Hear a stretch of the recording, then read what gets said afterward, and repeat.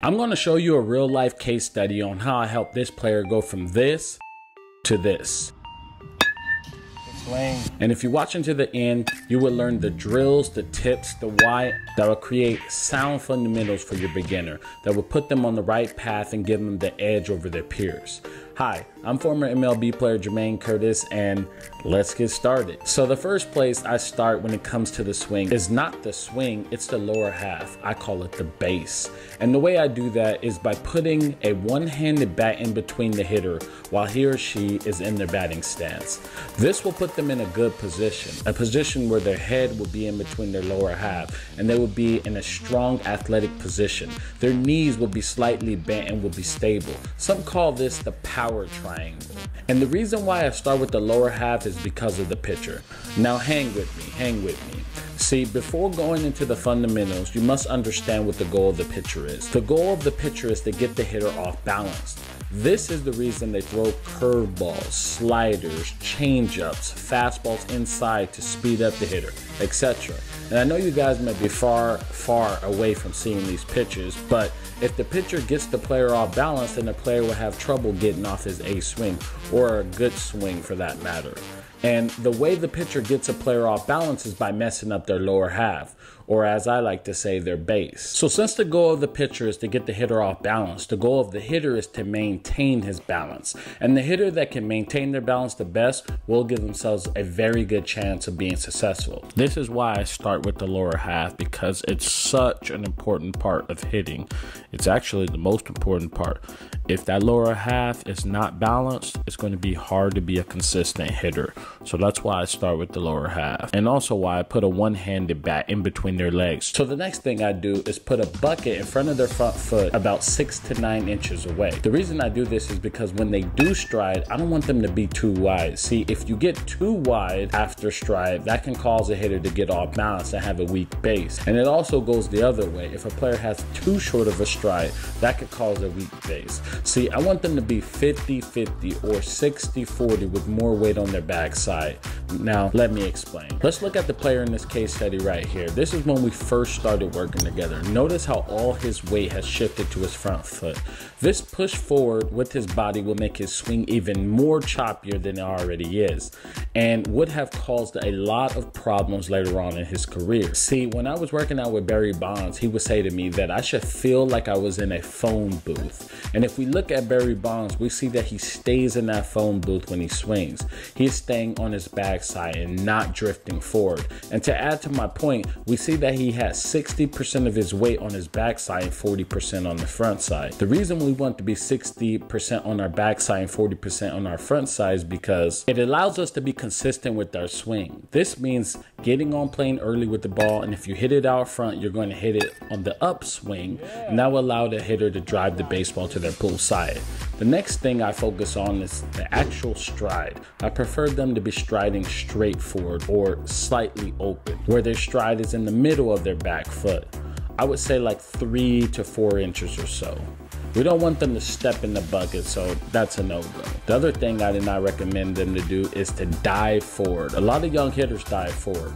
And one of my students said that it's because coaches teach young players to hit to the opposite field. So in efforts to make that happen, young players naturally dive to get that result.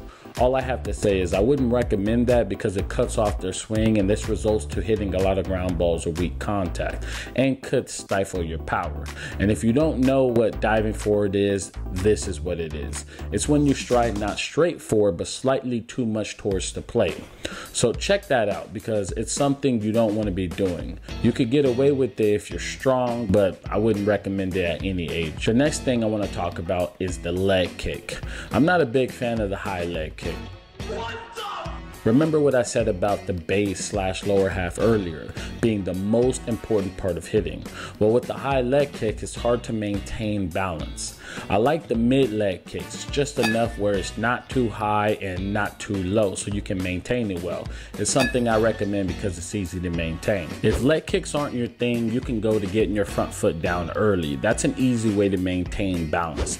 The next thing I look for is if they have a firm front side. This is important because this allows you to drive everything into the baseball and create leverage. leverage in the swing. Jermaine Curtis just hit the second solo home. By putting the bucket 6 to 9 inches in front of his front foot or her front foot after stride, it would help them to create a firm front side. Because what will happen is if they shift forward with their knee is going to hit the bucket, and that ain't going to be fun. So they would learn very quickly not to shift that knee forward. The next thing I look for is how their front foot lands. I want their front foot to land at 45 degrees and not 90 degrees. Here's why. If we look at the best players in the MLB, look how their front foot lands. It lands at 45 degrees, and this is because it allows them to rotate and get extended upon contact, which allows them to drive the baseball. The next thing I look for is the back foot, and what I mean specifically is squishing the bug. Now, I know a lot of you guys are going to say squishing the bug is the worst thing to do for young hitters, and I agree if you do it wrong. The way I would like for my players to do it is like what Jim Thome says. This is something, Greg, that we talked about early. Watch the back heel. Yes. Watch the back heel. He pinches the quad, the inner quads right here. He pinches this. He stays square. Watch the heel. Stays on the ground. Keep going. If we can run it, watch that back heel. That is awesome.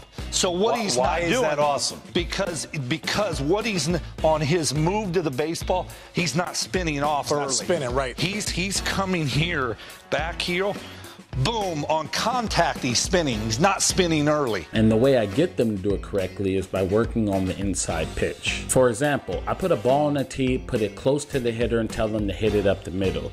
If they pull this pitch, then they will spin off the ball, which is not what we want.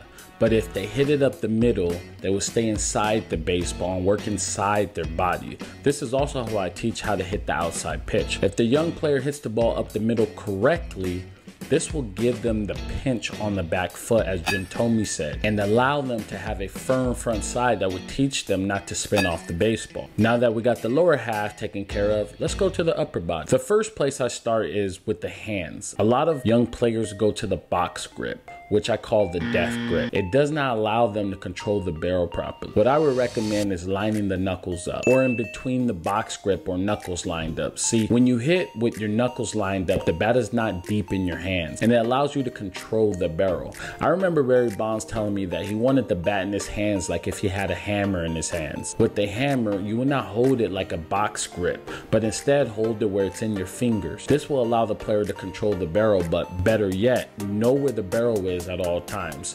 And this seems to be the issue with a lot of young hitters. They have no idea where the barrel is, especially when they start their swing. So to correct that, I would recommend that you grip the bat in your fingers with your knuckles lined up, or in between the box grip and knuckles lined up. If you do it this way, it will help them have a more consistent swing, but also help them when they get jammed. You don't want them to get jammed with the bat deep in your hand. That will swell up your thumb and really mess up your swing. I had that happen to me once, and my hand looked like a cartoon. That day changed my grip forever. The next thing is going into the load. There are many ways to load, but the two that I would recommend will help you to put you in a strong position. The two options are going back and going up. If you're going to go back, you do not want to move your shoulders. You just want your hands to go back and activate your scap. I like to say to the younger players to drop the bat and sock my hand. When they're about to sock my hand, each player loads on their backside and activates their scap to get a very hard, clean punch. This is the load I like and recommend. Again, make sure their shoulders stay in line with the pitcher. And a good reference to have is the bat would be at 45 degrees and the knob will be pointing to the catcher. And the top of the bat will be in the middle of your head. You don't want the bat to wrap around your head. This will cause issues later on in your career. Something I had to deal with when I was younger, and believe me, you don't want to mess around with that. Another way I get them to feel this is by using the peekaboo drill. As you can see, hold the bat in between the face and have their top hand go back until they feel the scap activated. This gives them the feel and puts them in that strong position that we want. The other way I would recommend that they load is to go up. You see this with a lot of hitters. Their hands go up almost to their ear. A drill I do is called the cradle drill. As you can see, I have the hitter put the bat on the ground, and what they're going to do is to take it up off the ground and up towards their ear. what you will notice is that their entire body will be in sync. The leg kick, the stride, all of it. It's a great drill to get them connected, and the drill I highly recommend. So now that we talked about that, the next thing is the actual swing. When it comes to the swing, I'm a big believer in the top hand because the top hand controls the barrel of the bat. Plus, the top hand creates the path of the swing. So what I do is have them do the catch drill. So the drill I recommend to you is a drill I learned from Barry Bonds. The drill I recommend you will allow you to be more direct to the baseball, will teach you to control the strike zone, and will teach your body to stay back and let the ball come to you. The drill I recommend to you is the catch drill. This drill is by far one of my favorite drills and can be used in so many ways. So what you are going to do is drop your bat, you're going to get in your batter stance, have a partner flip you the ball, and you're going to catch it with your top hand. So if you're a right-handed hitter, you're going to catch it with your right hand. If you are a left-handed hitter, you're going to catch it with your left hand. In this video right now, I'm using a pancake glove. I usually use a left-hander's glove and put it on my right hand so I can catch it, but I left it at home, so I made an adjustment. Anyways, as you can see, what you want to do is you want to get ready as if you were going to hit the ball and catch it with your top hand. The main reason I like this drill is we are going to get more into that later, but it allows you to see what the body is doing before you take a swing. So I use this drill before I started hitting in the cage, and it's what I do with my students the first thing when they get inside the cage. I also like this drill because it starts working your hand-eye coordination, and it trains you to learn the strike zone, which is a very important thing. It's definitely one of my favorite drills, and I did this every day in my routine. Now I do it all with my students.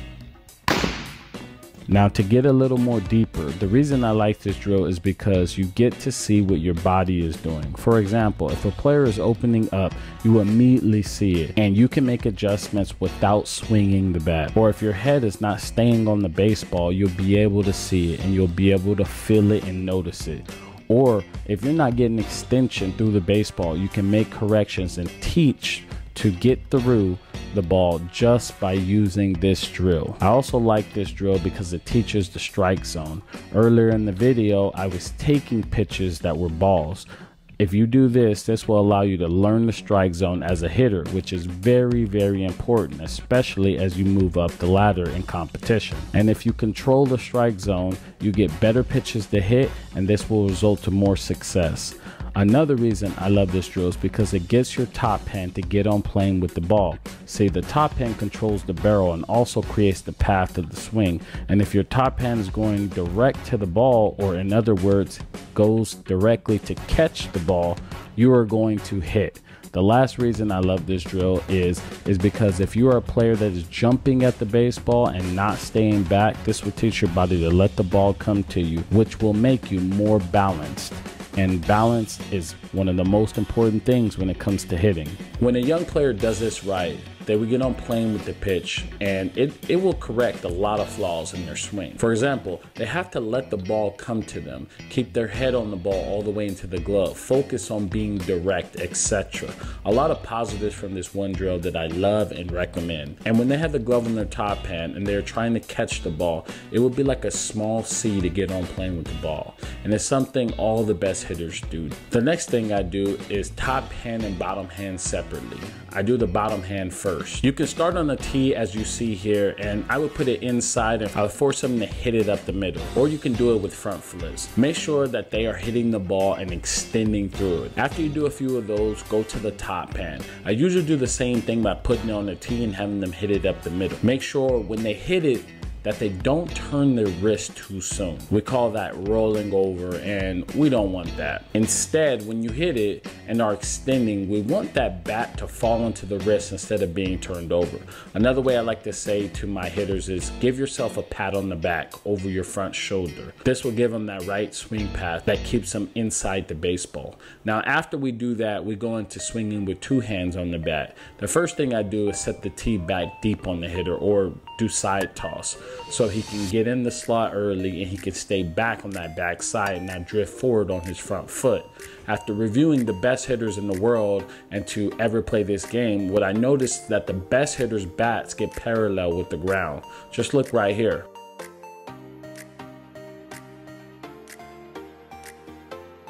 See, the catch drill and making the small C will get that bat parallel to the ground, but another way is by putting the tee deep. The next thing I do is put the tee out front now to work on extension through the baseball. So the deep tee helped them to be short and stay back, and now the tee out front is helping them to get extension. We want to be short to it and long through it. So the drill I would recommend is the 2-tee drill. I really like working on the tee deep and then the 2-tee out front.